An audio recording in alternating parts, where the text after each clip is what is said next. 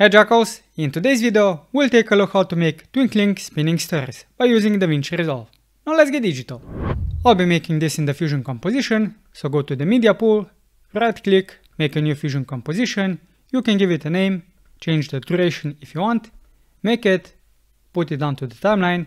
You can also change the duration here at any time that you want, then select the clip and go into the Fusion page. Now you can do this in a couple of ways. You can use an image, you can use polygons, or you can use shapes. In this case, I'll be using the shapes. If you want to know how to make a custom toolbar in the Fusion page, I have a video on how to do that. Otherwise, you can go to the effects, tools, find shapes, and you'll have all of the shapes that you need right here. So I'll be using the star, the shape render node so that we can see it. And then we'll make the changes that we want. Now in this case, this could just be an image or a polygon. But because I'm using a shape, this is what I'll be using. So I'll be using 4 points. I'll adjust the depth to what I feel like it's good. You can also adjust the border width and play around with all of the other settings. This is the basic shape, but now I'll also make an animation and I'll add an ellipse. I'll simply merge the two nodes, but I could also use an S-boolean if I wanted to. So this will not be a solid. Border width, maybe 0.02. And as for the animation, it will start at 0. Now the width and the height have to be equal, so I'll simply type in equals here, connect the width to the height, so I can have an animation like this.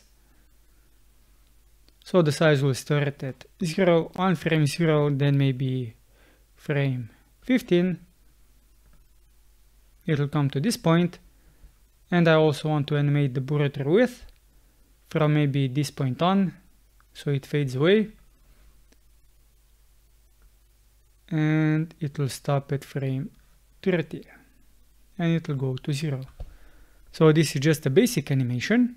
Maybe something like this. You can play around with the values if you want. I'll just go to frame 15 and also make the star disappear by changing the size. So I'll also put in equals here and connect it to the height. Then simply keyframe it, go to frame 30 and make the star also disappear. So maybe something like this. So this is now basically my image. So if you want to use an image, you can simply use it instead of all of these nodes. And now we'll be using the particles to drive the emitter. And to see it, we also need a particle render node. So like this, we have a bunch of particles. In this case, we want to spawn them not from a sphere, but maybe from a rectangle. And if I go to width, 1 is okay, and maybe 0.6, so we cover the whole screen. Now, if we want to connect this to the particle emitter, we can't, as you can see. So I have to go to the style and change the style from point to bitmap. And now I can basically use the image or this composition. Now we have a bunch of stars that spawn at the beginning, but then they fade away and nothing else happens. So first in the controls, I'll set the lifespan to 15. Now I have a lot of particles, so I'll simply change the number to 1. Then I can also use the velocity.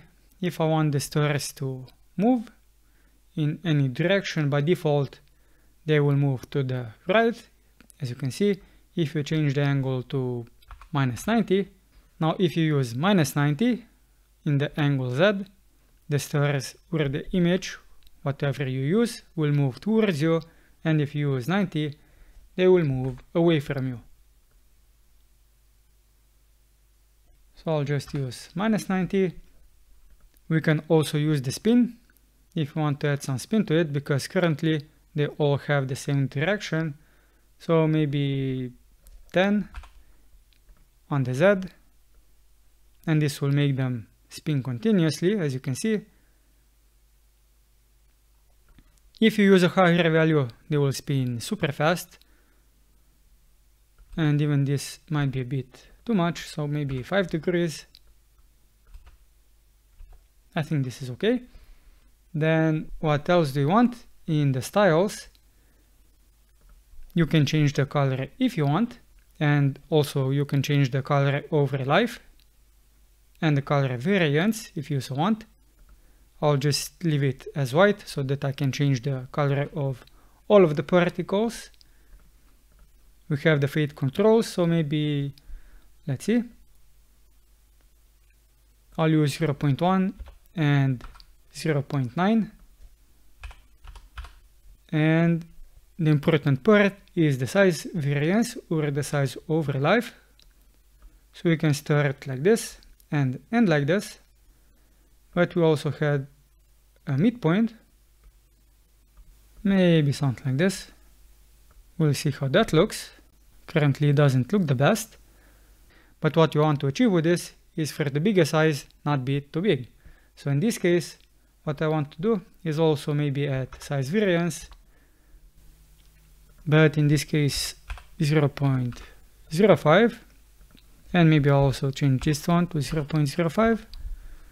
So I think this is okay. Now all of the particles spawn at the same time and end at the same time, so we don't have anything after that point. So after frame 30, which is the animation that we've made, we basically don't have anything. So in the animate, in the particle emitter style, change the animate from overtime to particle age, and this will now make a continuous animation, just like that. Now if the speed is too fast, simply change the velocity to something that is slow, so maybe something like this. So if I go to the beginning, you can see the animation that will happen. It only happens once. This is the animation, but inside here the particle emitter will simply use this animation and make a bunch of stars spawn. Simple as that. Now you can make a macro out of this so that you can simply use this on another clip. You could then also maybe add a solid. So let's add a solid and change the color of it. And as you can see, you will simply have an overlay with stars that you can use on any clip that you want.